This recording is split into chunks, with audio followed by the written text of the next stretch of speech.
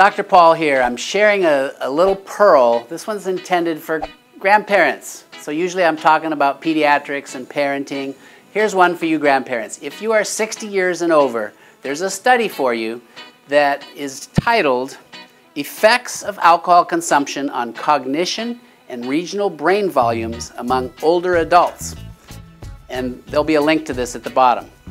Now, what this study showed is that those over 60 who drink the equivalent of one alcoholic drink a day had significant improvements in brain function and delay in onset of dementia and Alzheimer's. You might be going, what? Well, you've heard that a little bit of red wine is supposed to be good for you. There actually have been some studies recently that it doesn't really matter what kind of alcohol it is. If it's just a tiny amount, it actually has health benefits. What's going on with that? Well, we've known, there were a couple studies back in 1981, there was a Kaiser study that showed what's called the U-shaped curve. And what it's referring to is that at no alcohol intake, you have a very high incidence of heart disease and cancer. At very low at very low alcohol intakes, you have very low rates of heart disease and cancer. But then at the very high alcohol intakes, the risks go back up again. And it's called a U-shaped curve, which is very peculiar to this alcohol intake issue. Dr. Woodrow Monty wrote the book While Science Sleeps. And this book actually explains explicitly why this is. This is mind-shattering, important information, folks. Here's the deal.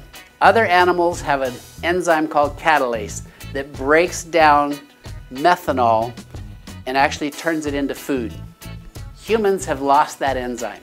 So whenever we get exposed to methanol, we will turn it into formaldehyde. And formaldehyde is the largest cancer-causing agent known to man. Triggers autoimmune disorders, cancer. It's just horrible for heart disease, atherosclerosis, cancer, autoimmune disorders. Formaldehyde is to be avoided. Well, where are we getting our formaldehyde exposure?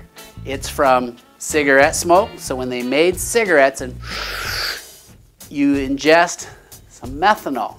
And methanol then is this tiny molecule that gets to our brain, our livers, our kidneys, blood vessels, where it gets changed by an enzyme, ADH, into formaldehyde. So it can go anywhere in the body. If you ingested formaldehyde, it'd never get anywhere because it's such a sticky molecule, bam, it's stuck. But so what you really need to know is where am I going to get exposed to methanol? Cigarette smoke or smoking anything, aspartame, NutraSweet, the biggest source of methanol. That's why it's such a toxin, cancer-causing, heart disease-causing, horrible, horrible, horrible, horrible. And canned fruits and vegetables will break down and release methanol. So what's alcohol got to do with this? Well, here's why just a tiny bit of alcohol is so life-saving and protecting. The little bit of alcohol ties up that ADH enzyme and it cannot convert the methanol to formaldehyde. And that's why we have that U-shaped curve. No alcohol at all, you're at high risk because whatever methanol does get into your system gets converted to formaldehyde and you're in trouble. Very high amounts of alcohol, you're in trouble again because it's just toxic, right? It's bad. But at these very low levels, no more than one drink if you're a woman, 2 max if you're a man. And there are some added benefits to red wine, for example, the resveratrol, which is a known anti-inflammatory and very good for you phytonutrient. But I just have to add this caveat. If you're watching this and alcohol is a potential problem for you, it is not worth going there. My family, we have workaholics, alcoholics in the distant family, and just vulnerable brains, okay, you just shouldn't go there. In our case, I'm sorry, we cannot take even that little tiny sip of any kind of alcohol because it could trigger that phenomenon of craving and that could be, life destructive. But if you are what we call a normie, you can take a beer and split it. You can leave a tiny glass of wine half drunk and you couldn't care less.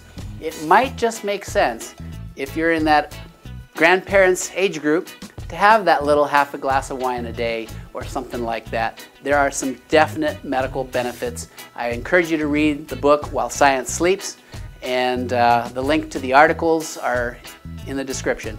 Thanks for watching. I'm Dr. Paul.